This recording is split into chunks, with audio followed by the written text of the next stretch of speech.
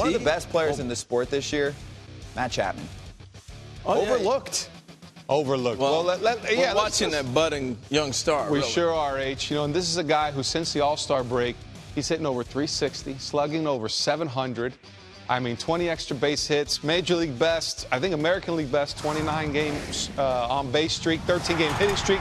So let's take a look. Let's break them down, H. Power to all fields. You can see here turning on fastballs in, line drives. This ball is actually inner third, stays inside the ball and still has the pop to go right center. You throw it down the middle, I crush it down the middle. That's a 2-iron. That's a Scud missile.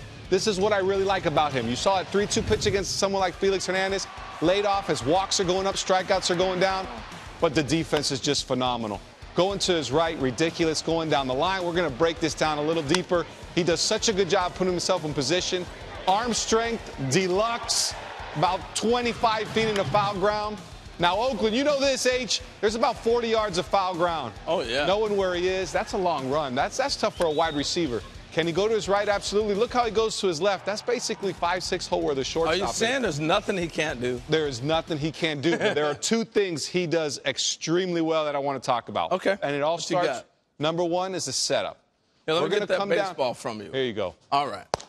When I signed my first pro deal, all I did was I played shortstop and second in college, so third base was very foreign to me. And Mick Kelleher, who was the infield instructor with the Yankees, told me, you got to set up, get down, and put your hands to the side. And I thought, man, maybe it was like Carney Lansford type style where you're like this, where very few balls are hit right at you. It's usually one step, two steps, multiple steps to the ball.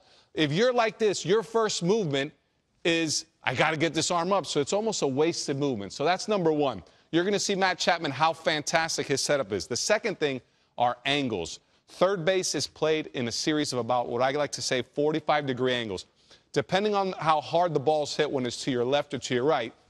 So, H, let's go here. All right. If I'm taking to a ball to my right and I'm going in a direct line to it, go ahead. I'll take, let's say, 2 steps, and I can get this ball right here. All right? So that's if I take a straight line, kind of a perfect L to the third baseline. But if I take an angle and the ball's hit hard and I start going like a 45, you split third base and left field and kind of take a 45-degree angle, and I take those same 2 steps. Come on, here we go. Or 3. Yeah. We'll come here, but let's break it down. If I take 2 steps and I come Here, give it to me at again. this Give angle, it to me again. I messed you up on that, all right? That's all right. There we So go. I'm here. 2 steps. If I come instead of a straight line and I come at a 45, look at the difference. I gain time and space, and I gain distance to being able to field the ball. Now, what's to catch this? If you're going to make yourself further away from first base, you need to have the arm strength to get there. Yeah. Matt Chapman has plenty of that. So let's go back to the tape, and let's start with that Robinson Cano foul ball. Look at this. Look at this setup. Look how low he gets. Look at his hands to each side, on the outside of his knees, ready to burst left or right, whichever way the ball is. And this is my favorite. That arrow there is what most guys would do. Young third basemen would probably take a direct route. Look at the mark of his throwing hand.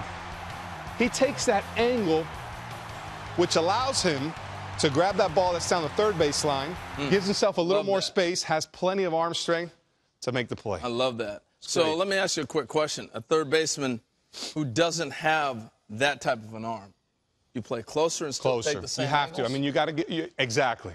You got to. If physically you can't make certain plays, then you got to position yourself to. Lenny Harris taught me a lot of that when he was with us. Yeah. He was a guy who played all over, didn't have a cannon for an arm. So he's like, my regular depth was double play depth, is what he would say to me. So it's stuck in my head. A guy without a great arm can still play third base. The thing is, you are going to give up a little bit of range if you don't have the arm. The beauty of the Matt Chapmans and the Nolan Arenados are the guys that aren't bunt guys. Hit it by me. And I'm quick. Yeah. You know, so those are the guys that, you know, they're really shortstops that play the third base position. They cover so much ground. They're just fun to watch. And now that he's swinging the sticks the way he is, I mean, well, that's why I said, angle. Harold, I said one of the best players in the sport. Yeah, look at those names. Here you go. Your war leaders among position players this year. Matt Chapman's on the list with all the MVP candidates. And I would say that's the one to be out of breath overlooked. when you do a diamond demo. Trust me, I heard you puffing.